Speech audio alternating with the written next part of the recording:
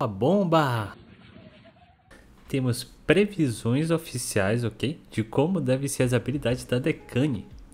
Como todos sabem, ou agora sabem, o GC para celular teve seus personagens da grande Chase baseados nos personagens do GC de PC. Então todos os personagens lá que existem na versão de PC possuem suas habilidades características, preservando as características do personagem.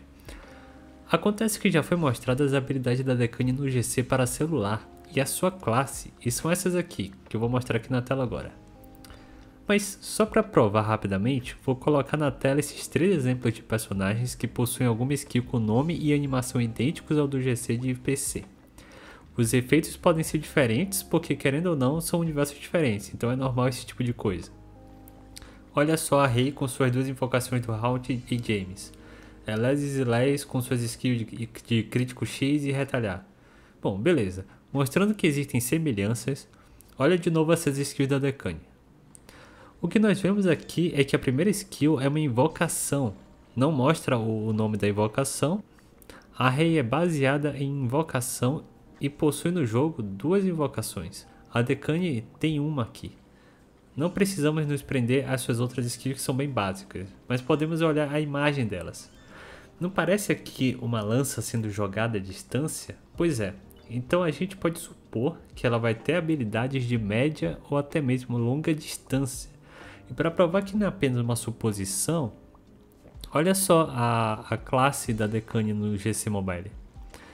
Aquele símbolo verde ali com o arco significa atiradora. E todo o seu design idêntico ao do GC de PC nos faz entender que ela vai usar essas lanças para atirar.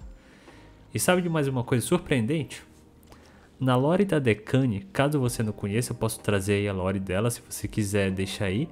No GC Mobile, qual eu cheguei a jogar essa história, ela mesma fala para a Grande Chase que a primeira vez que eles se encontraram foi na Torre da Extinção.